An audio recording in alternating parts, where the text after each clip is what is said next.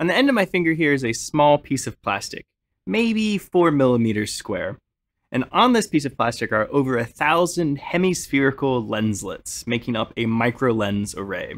Each lenslet in the array is only a couple microns tall and 10 to 15 micrometers wide. This process involved lasers, ablating silicon, some really nasty etchants, and molding. But I wasn't originally planning to make a microlens array. It was all kind of happenstance based on some accidental discoveries while working on a different project. So today's video is going to be a little bit of a story of where I started and the debugging steps to figure out what was going on and how I ended up with this microlens array.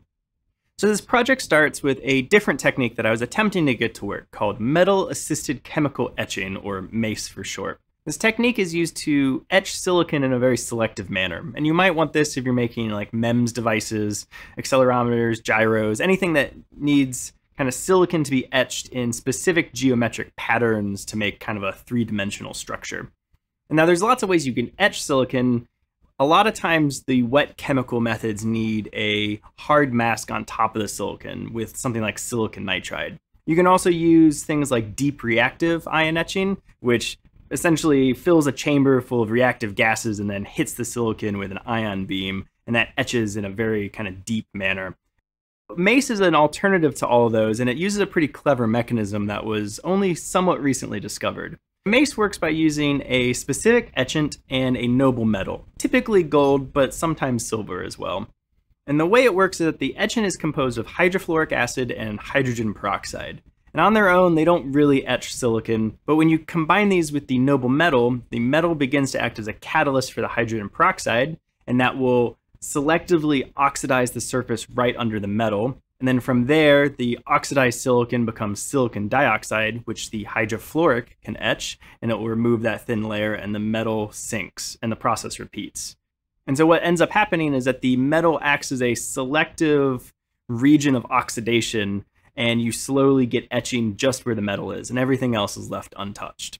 So I was attempting to get this technique to work, and as of yet, completely failed. I haven't gotten it to work at all. I wasn't sure if etching was happening or not, if it was just really slow, so I deposited a thin layer of silver on my silicon wafer, and then ablated away a stripe of the silver using my laser. And the idea was that the spot under the laser would be free of silver, and everything else would still have the silver on it, so you should see some kind of differential effect between the ablated region and the silver-coated region as it sinks. And I didn't see that at all. In fact, I saw the opposite. When you look at the scans, you can see that the ablated region has smoothed out really nicely, and it makes this really kind of smooth, dimpled crater, whereas all the silver region is essentially untouched and not really porous or etched at all. And I know from previous experiments using the laser on a silicon that these impact craters are much more violent than this. There's lots of like ejecta thrown around, and there's usually kind of like a lip around the edge, a little melt puddle. And so I was intrigued by this really smooth surface, and it wasn't what I expected. Now, of course, it doesn't make any sense because the etchant shouldn't be touching the bare silicon there, and so I wasn't sure what was causing this, but I thought it might be interesting to try to find out. And maybe we could leverage this kind of spherical nature to make a microlens array. So that's where this project was born, and I started debugging this interesting phenomena, and I came up with two potential explanations as to what was going on. The first one is that when the laser pulse hits the silicon, it melts and ablates a whole bunch of stuff and leaves behind a pretty thick crust of oxidized silicon, silicon dioxide. And so it's nothing special, it's just a bunch of glass, and when you put it in this etchant, the hydrofluoric acid will remove that kind of remelted silicon dioxide layer, and you're left with a nice smooth crater. That was a really easy hypothesis to test. All we had to do was rerun the same laser parameters on a bare piece of silicon with no silver, and then put it in the etchant. But looking at the scans, we can see that absolutely nothing happened. It looks essentially pristine.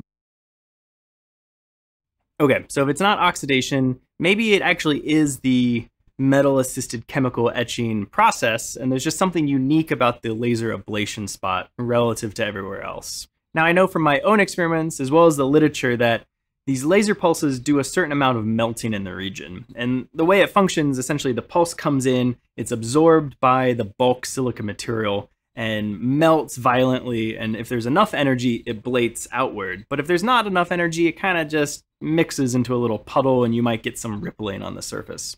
And so my theory was that maybe the silver layer is being incorporated into the molten silicon in that 100 nanosecond time period. This experiment was a little more complicated to get set up. Essentially, we want silver to be only where the laser strikes are, but nowhere else. The way I ended up doing it was to spin a thin layer of photoresist onto the silicon wafer and expose it. So now we have the whole surface essentially masked off. And on top of that, we put a thin layer of silver. So we've got silicon, photoresist, silver. And then we run our laser ablation scheme. And the laser should have no problem ablating through the silver and the photoresist and kind of mixing it all up. And then we can strip the photoresist off later using just solvents, and that will take any of the silver that wasn't kind of incorporated into the silicon and remove it. And saw some very confusing results. We got a very porous silicon structure everywhere, both on the ablation craters as well as everywhere else that doesn't have any silver at all. Which really confused me for a long time because there shouldn't be any chemical reaction happening outside of the crater if the theory about the silver being incorporated is correct. So I backed up and thought about it a little bit more, and it occurred to me that maybe this etchant does in fact etch silicon by itself just very slowly, even if there's no metal catalyst present. This could be a well-known effect that I just don't know about, but I couldn't find it in the literature anywhere definitively that this particular etchant will etch silicon just by itself with no metal catalyst.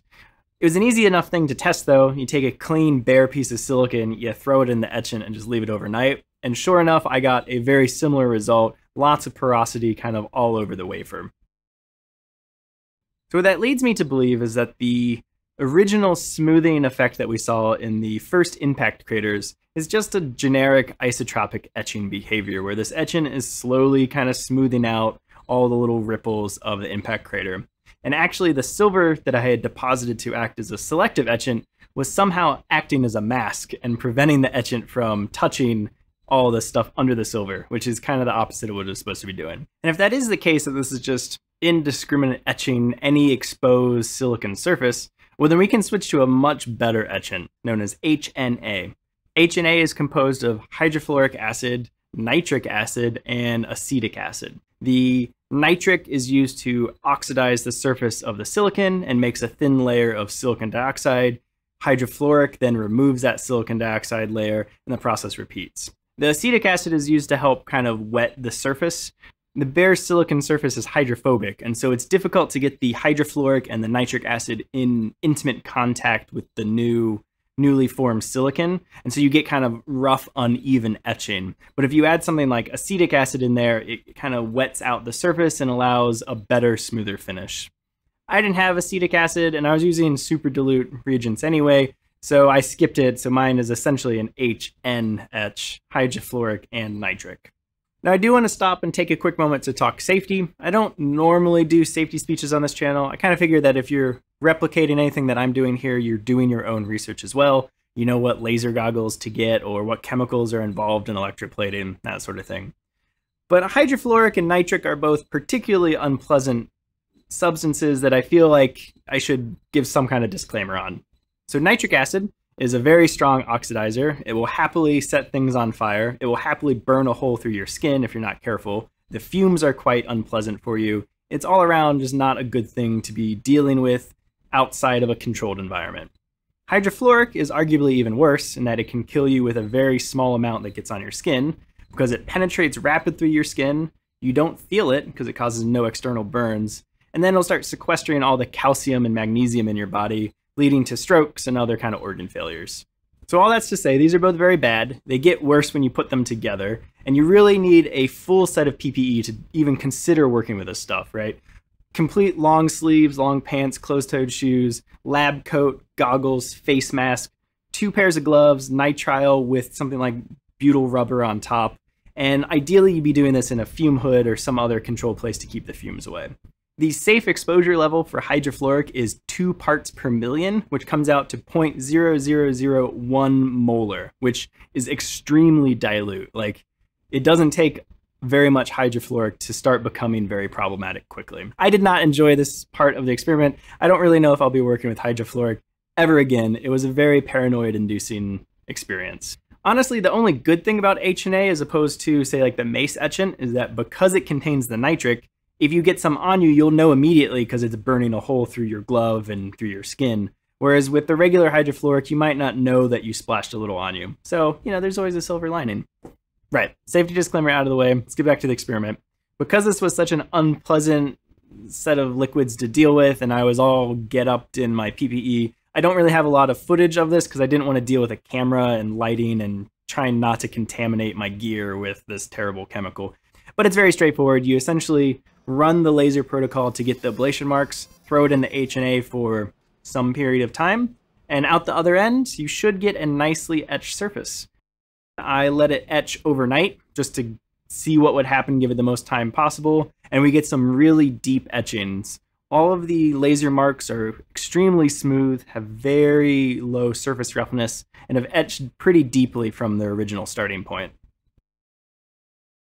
Because they etch so deeply, we're essentially seeing only the very bottoms of the spherical ablation marks. And so there's a lot of heavy overlap between all the pulse strikes. Due to misalignments either in the laser system or astigmatism or just, the sample wasn't perfectly planar under the laser, there's kind of an oblong or oval aspect to all the laser marks, which is why you get kind of this more triangular or hexagonal structure, which is kind of cool. Under the AFM, we can see that the surface is super smooth, as well as a pretty sharp peak between all the different spots, which was kind of cool to see. I didn't know how much the individual overlapped regions would smooth out, but it does seem to maintain a pretty crisp line between each pulse spot. I repeated the experiment, but with a shorter amount of time etching, and we can see from the scans that it wasn't quite enough time. It smooths it out, but there's still a lot of kind of molten recast material around the edges. Inside of the craters, there's different spots of kind of like lumpy material that didn't get quite etched away. At this point, we've basically created a mold, and now we just need to fill it with some type of polymer to make the microlens array itself. In industry, microlenses are made with injection molding or hot embossing, something that you can make really cheap at enormous scales. In academia, it tends to be done with PDMS, which is like a two-part curing silicon mixture that's used for literally everything in academia. And so that's the route I went with, was PDMS. And so you take your PDMS, you mix it up together, degas it to get all the air bubbles out, take your mold, in this case the silicon, and coat it with a mold release. I used Ease Release 205, just kind of a generic off-the-shelf mold release. In academia, they use a specific chemical to silanate the surface. I chose to spin coat it to get a very thin layer of mold release, and then you pour on your PDMS, let that spread out a little bit, spin coat that also to get a very thin coating, and then degas it another time. And from here, it's a little tricky because essentially we need to take that very thin layer of PDMS and transfer it onto a glass slide because it's too thin to do anything on its own. You can't handle it. And I tried a couple different routes. The classic traditional way in academia is to plasma bond it to the glass. And the way you do this is you put the glass slide and the PDMS cured microlens in a plasma chamber and expose it to oxygen or air plasma for a couple minutes. And what that will do is make both of the surfaces reactive, and you squish them together and they'll bond together pretty much permanently. I tried that and I couldn't quite get it to work. I got it to work a little bit, but the edges of the wafer tend to build up a little extra PDMS during the spin coating. It's kind of like an edge effect that happens, which means the surface isn't perfectly smooth. So when you try to bond them together, only the edges actually bond, and that kind of ruins the process. I'm sure I could get this to work by like cutting off the edges or something, but it seemed like too much work. So I just tried a simpler method, which was sticking the glass slide on top of the uncured PDMS, degassing them together in the chamber, curing it all as one unit, and then peeling them off. And that worked great. From there, it's just a matter of popping over to the light microscope and seeing if we actually made a microlens, right? So this is supposed to be focusing light a short distance away from the lenslets. And we can see that we kind of made some microlenses. Like, depending on which parameters you look at, they look better or worse. So some of them focus to a roughly spherical point, which is pretty encouraging. Some of them have more of an oblong or even like a zigzag focus pattern, which is all due to the artifacts of the laser parameters and the etchant profiles. The wafer that I etched overnight, the really deep profiles, I assumed would work really well because they had a nice smooth profile. But because of the nature of the kind of astigmatism in the etchings, where they're like hexagonal or oblong, it gives you kind of line focus points where it focuses to a linear line rather than a nice point, which makes sense in retrospect. It's, you know, optics that would happen. And in contrast, the silicon sample that I etched only for a couple hours and it still looked kind of cruddy, gave us pretty nice focal points. And that's because there's a lot more of that sphere that's left over.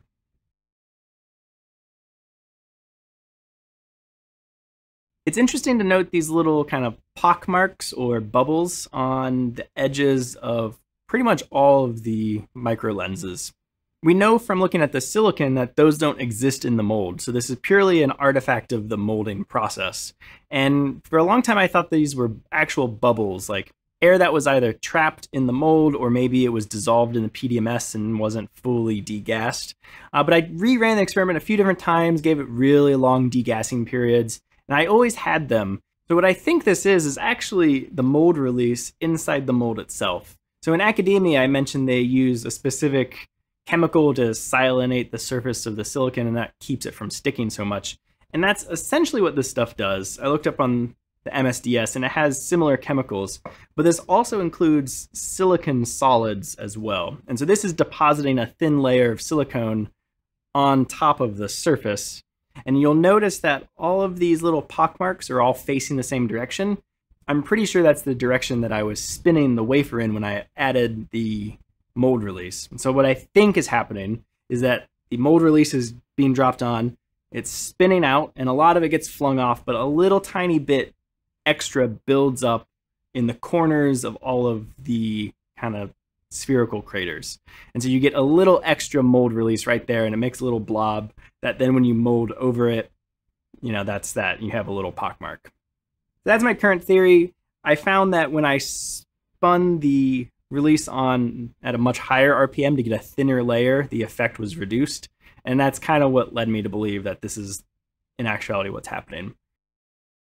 One really cool thing about this project is I ran into a lot of other interesting phenomena, which I'm not going to talk about today, but I would like to explore in the future. For example, certain parameters of the laser will induce these little microspikes, which are about a micron tall and have a tip radius of about 200 to 400 nanometers. So that's kind of cool, and it's very repeatable. You can generate them all day long using a specific pattern. You can also make these kind of little half-filled dimples that aren't a full ablation crater, but they're also not a spike, somewhere in between, like a little bubble that popped. Using a different set of parameters, you can etch very deep trenches without making a big kind of impact crater like you normally would get. And that allows you to mold really high aspect ratio ridges, although they're pretty gnarly looking. They're not like a nice clean ridge. There's some interesting effects that if you use hot potassium hydroxide, which is an anisotropic etch, you can get cool structures. So there's a lot of interesting things that could follow on with this by just playing with some of the other artifacts that come out of specific laser patterns. But I'm sure this video is already far, far too long, so we're just going to put a pin in that and talk about it some future day. All in all, I'm pretty happy with how this turned out. It wasn't what I wanted. I really wanted that metal etching to work. Maybe we'll revisit that in the future. I'll keep working on it. But I was excited to see this kind of tangent payoff in a really interesting way. So I think that's all I got for you today. I hope you enjoyed this kind of tumultuous journey to making a microlens, and I'll see you next time. Thanks for watching.